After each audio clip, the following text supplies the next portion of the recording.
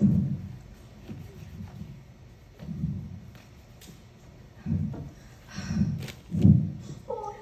why are you crying? What's your name? Ritzy Moira Angela Darling. What's your name? Peter Pan. Where do you live? Second to the right and straight on till morning. What a funny address. No, it isn't. I mean, is that what they put on your letters? I don't get any letters. But your mother gets letters. I don't have a mother. I can't seem to get my shadow to stick on. Oh my gosh, it has come off? How awful. Why, I must sew it on forward. Thank you. I dare say it may hurt a little. I never cry.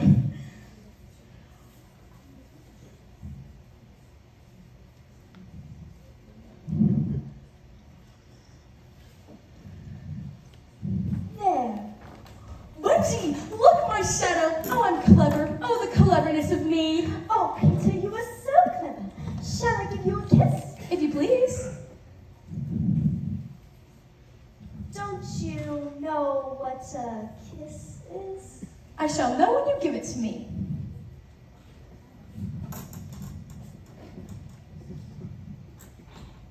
Thank you. Now shall I give you a kiss? If you please. Oh, a button! Why, Peter, I will wear it around this chain round my neck. Peter, how old are you? I don't know. I ran away from home the day I was born. Ran away? Why? Because I heard Mother and Father talking about what I was to become when I was a man. I always want to be a little boy and have fun. So I ran away and I've lived a long time among the fairies. Peter, you really know fairies? Yes, but they're nearly all dead now. Why? You see, Wendy, when the first baby laughed for the first time, that laugh broke into 1,000 pieces, and they all went skipping about.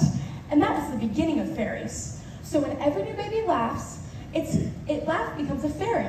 So there ought to be a fairy for every boy and girl. What? Isn't there? Oh no, children know such a lot now. And as soon as a child says, I don't believe in fairies, there's a fairy somewhere that falls down dead. Poor things. I can't think of where she is gone. Tinkerbell, Tink. Wait, Peter, you don't need to tell me there's a real life fairy right here in this room. She came with me. Wendy, I believe I shut her up in the drawer. Well, you need to say that. How could I know you were in the drawer? What did she say? She's not very polite. Tink, you know you can't be my fairy because I'm a gentleman. You're a lady. It's all right. She's cheating. Peter, where do you live? Neverland. What's it like? It's an island with hardly any space between one adventure and another. Oh, it sounds lovely. Neverland. Who else lives there? The Lost Boys. Who are they? They're the children who fall out of their prams when the nurse is looking the other way. And if they aren't claimed in 7 days, they're sent far off to Neverland. I'm the captain. What fun it must be.